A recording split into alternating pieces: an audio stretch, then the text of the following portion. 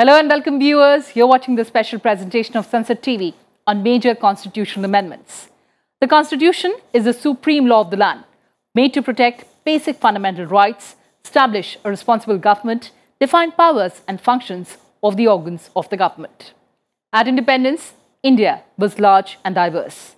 Our Constitution was designed to keep the country together and to take it forward. The framers of our Constitution knew that due to dynamic situation, Constitution also needed to be amended with the changing requirements and needs.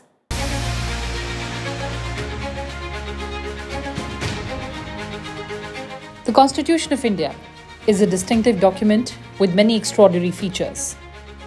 It is the longest written constitution of any sovereign nation in the world.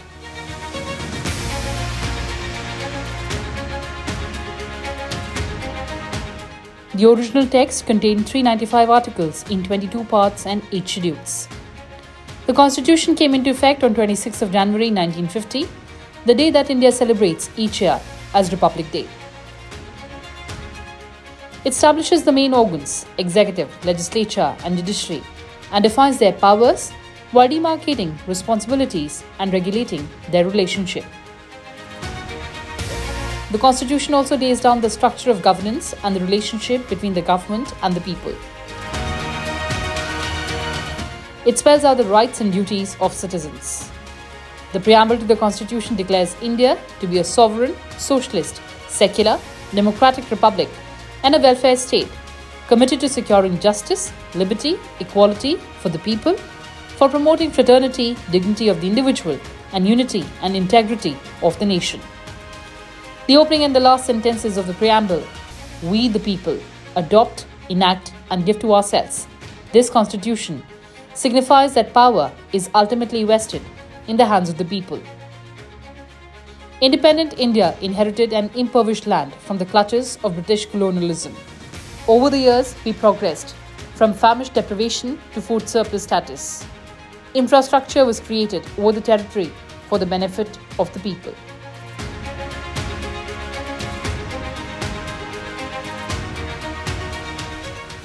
Each constitution has a method for alteration that allows its provisions to be changed by expansion, rectification or revision to suit changing circumstances. The framers of our constitution were aware that changes will be needed from time to time. They made provisions to amend the constitution to overcome future challenges. Avoiding extreme rigidity, the authors of the constitution opted for a flexible constitution to allow it to develop in step with the developing nations and change with the changing needs of the people. The Indian Constitution was enforced in 1950. The very next year, the First Amendment was introduced.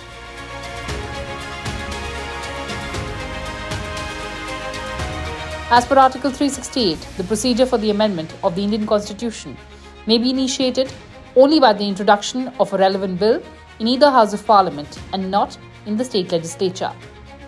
The bill does not require prior permission of the President for introduction in Parliament. It can be moved by a minister or a private member. Each House must pass the bill by special majority. That means the majority of the total membership of the House and the majority of 2/3 of members of the House present and voting. Each House must pass the bill separately. If the bill seeks to amend the federal feature of the Constitution, it must be ratified by half of the state legislatures with a simple majority. After duly passed by both houses and ratified by the states, the bill is presented for presidential assent. The President can neither withhold nor return the bill for reconsideration of Parliament. After the presidential assent, the bill becomes an act. At the time of independence, when India was still struggling to find its geography of unity, it was left to an outstanding individual to shoulder the gigantic task of shaping the edifice of the nation. With an indomitable spirit and relentless effort, Sardar Vallabhbhai Patel integrated hundreds of diverse states into the modern nation-state of India. The Indian Independence Act of 1947 sealed the long-cherished dream of freedom. However, massive obstacles lay ahead. At the time of independence, India consisted of several British Indian provinces and princely states that made up about 2/5 of the geographical territory of the country. While the Indian Independence Act gave the Indian government control over British India, rulers of princely states were given the option to decide if they wanted to accede to India or Pakistan. Sardar Patel ensured that princely states were given a smooth entry and integrated into the Union of India.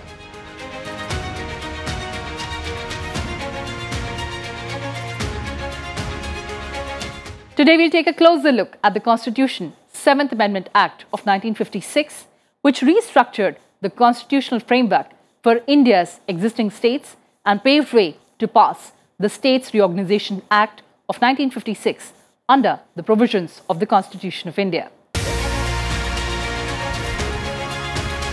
All the boundaries of Indian states have been changed since 1956, but the States Reorganisation Act of 1956 remains the most extensive change in the state boundaries after India's independence. Under Article 3 of the Indian Constitution, Parliament passed the States Reorganisation Act 1956 to put into motion and redefine the territories of the states. Several states were enlarged by adding districts. The redefining of boundaries of the states was not solely on linguistic basis. Regional and cultural imbalances were also looked at to transform the boundaries of the disjointed princely states into new states. India became independent in 1947 and the Constitution of India came into force on 26th of January 1950. It declared India as sovereign democratic republic. Article 1 of the Constitution declared that India, that is Bharat, shall be union of states. The states and other territories were specified in the first schedule of the Constitution. Prior to independence, India had two types of territories, that is the provinces of British India, which were ruled by Britishers through Governor General, and Indian states ruled by rulers to whom we called princely states. The British provinces had elected a legislature and smaller provinces were governed by the Chief Commissioner appointed by the Governor General. Insofar as princely states were concerned, which were more than 500 in number, were given freedom to accede to India. The States Reorganisation Commission was formed in 1953 to define the boundaries of Indian states and UTs. There were 4 distinct state kinds at the time of the ratification of the Constitution, parts A, B, C and D. The State Reorganisation Commission created Indian states by considering regional languages, monetary, industrial and governmental administration. Historical events and conditions primarily gave rise to the Indian states. Since then, more reasonable governmental changes have been increasingly necessary. In 1951, India had 27 states divided into 4 parts. Part A. Under this, former governors' provinces of British India were listed under the class. This included Bihar, Assam, Bombay, Madras, Madhya Pradesh, Orissa, Punjab, West Bengal and Uttar Pradesh. In Part B, there were former princely or unions of princely states. The President of India appointed the Raj Pramukh. These included Rajasthan, Saurashtra, Mysore, Patiala, East Punjab, Hyderabad, Jammu and Kashmir, Madhya Bharat and Travancore Cochin. Part C included a few princely states and former chief commissioners' provinces. This included Bhopal, Ajmer, Tripura, Vindhya Pradesh, Himachal Pradesh, Delhi, Bilaspur, Coorg, Kutch and Manipur. And in Part D, there was Andaman and Nicobar Islands. The 7th Amendment of the Constitution was necessitated to implement the recommendation of the State Reorganisation Commission regarding the reorganizations of the states on linguistic basis. It also paved the way for doing away with the classification of the states in category A, B, C and D, and the newly introduced system of states and union territory was introduced by amending Schedule 1 of the Constitution of India. The areas and boundaries pertaining to the states and union territories which were present in the first schedule of the Constitution were completely revised by this amendment to reflect the changes brought in by the reorganization scheme of the states. As many as 20 articles of the Constitution were amended by this Constitution amendment. It also inserted as many as 8 new articles in the Constitution, and it also amended Schedule 1, Schedule 2, Schedule 4 and Schedule 7 of the Constitution.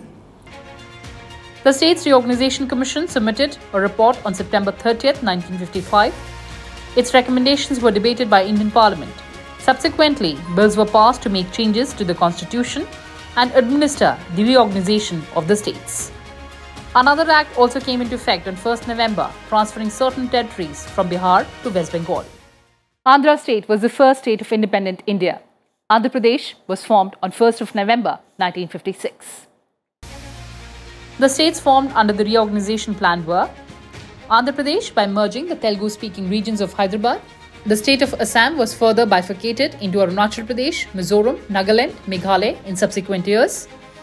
Bihar was reduced by transferring small territories to West Bengal. The districts from the southernmost part of Bombay Presidency were transferred to Mysore state. However, the Bombay state was expanded by adding the Marathi-speaking region of the Berar division and Nagpur division of the central provinces and Berar. The Saurashtra state, Kutch state and Marathwada region of Hyderabad state were also added.